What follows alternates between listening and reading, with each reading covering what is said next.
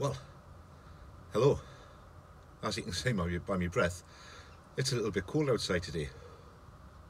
Anyway, courtesy of the weather and Storm Babet, I thought I'd make the most of it and take the opportunity to do a little bit of a fleet update on what's happening with the cars and what's happening with the garage. I suppose the most important one really is the garage at the minute. Now, I was getting on really well with the garage roof. Car show season is drawing to an end. I think there's only a couple of events left, neither of which I'm booked in to go to. The weather's far too bad now, by the looks of it, to be spending days sitting on a field shivering. So I'm just going to make the most of what dry days we do have left throughout to the end of the year. And I was concentrating on getting the garage roof on, or at least getting the major part of the garage roof on. We have getting as far as this. So most of the panels are on at the back end of the garage now. There's only, I think, another 4 joist supports or noggins to cut and install, and then another 4 panels to go on, and that'll be the back half of the garage completely roofed.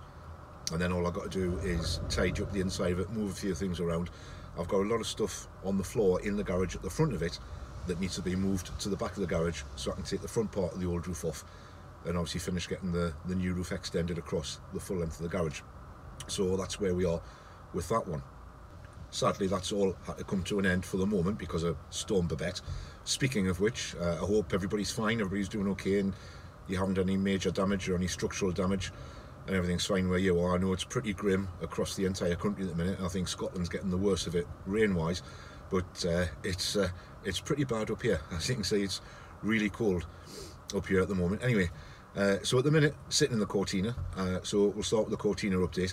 I don't know if you would have seen the video where I took the Ranchero out and just went for a bit of a drive around in the Ranchero. But in that one, what I was saying was, the one time I did take the Cortina out, it didn't drive very well at all. It didn't run very well at all. Have narrowed that down.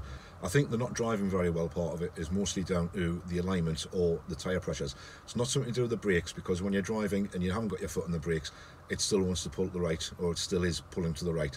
So the tyre pressures all seem to be where they should be, so I'm thinking it might be alignment, but that's nothing really to worry about at the minute. The bad running problem, narrowed that down to the carburetor, so I need to do some work on the carburetor, look at the settings, maybe put it back to its basic settings from the factory, and then go from there. So should be a nice easy fix to get the Cortina on the road so I can enjoy more of it when the weather gets better, which is probably going to be next year now. Moving on to the car sitting next to us here, over on my left behind camera that you can't see it, my Dodge Charger. That's up, running. That doesn't have a problem with driving at all. There is a bit of a rumble or a bit of a humming going on from the rear of it, so I don't know whether that's something to do with the diff or whether it's a bearing on its way out, so that'll need investigating when we get into next year.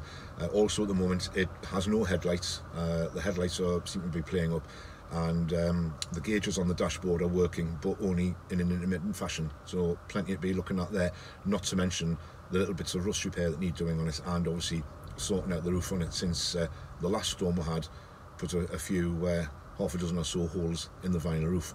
So that's the Charger one done. Obviously once the garage roof's done, I can get the Charger in the garage, and then I can start working on that and work my way through that one.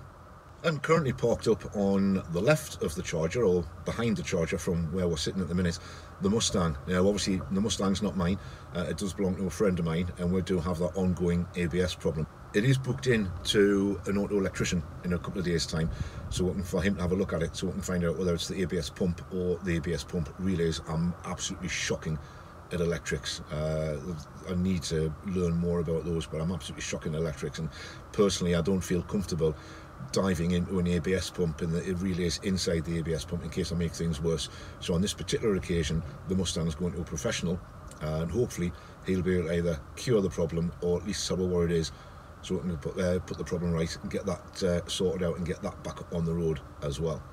And then sitting behind me, or at least sitting behind the Cortina, is the Ranchero. Now at the minute the Ranchero is my daily driver. It does have 1 or 2 little niggles, but that's the only car I've got on the road at the minute I can actually drive around in legally and easily at this time of year without having to worry about it too much. God knows what it's going to be like driving around in the snow and the ice when that gets here, if we do get any this year, but we'll see what happens as we get closer to that time. But for now though, the Ranchero does seem to be running okay, fingers crossed. I've probably just jinxed myself by saying that, but as I say, currently, although there's a lot of things that I want to do to it, technically at the moment, realistically, it doesn't actually need anything doing to it in order for us to get out in it and drive around and do whatever I need to do when I'm out and about and I need a car.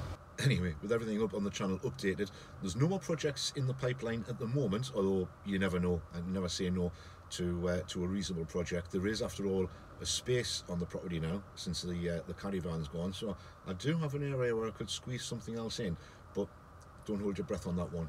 It may or may not happen. Budget being the biggest problem there. Speaking of budget, if you do want to support the channel, I do have channel stickers available. There's a link in the description below the video as to how you go about ordering those ones. And if you feel like buying us a coffee to keep us warm at this time of year, when I'm out in the freezing cold garage once Storm Babet's left us and we're back to normal weather, there's a link to my coffee page down there in the description as well, and you can just buys a coffee, buys a couple of coffees, do whatever you want with that one. If you do feel as though you're enjoying the channel and all the videos that are put out and the content that gets put out, there is a link down there if you want to help improve the budget of the channel so I can afford more car parts and more parts to get the roof finished. I am running low on wood, so I do need some more wood in order to help get the rest of the supports done and repair the joists that are fairly rotten in there at the moment. And of course, I always need tools and I'm always going to need car parts. Anyway, as I said earlier, hopefully you're not suffering too much with the storm. Stay safe, stay indoors where you can, keep nice and warm, get the fire on, get YouTube on and start watching a few more of my videos. There's over 250 of them on there to keep you entertained for a while. For now though, I'm going to go indoors and grab a cup of coffee. Thanks for watching, see you next time, bye for now.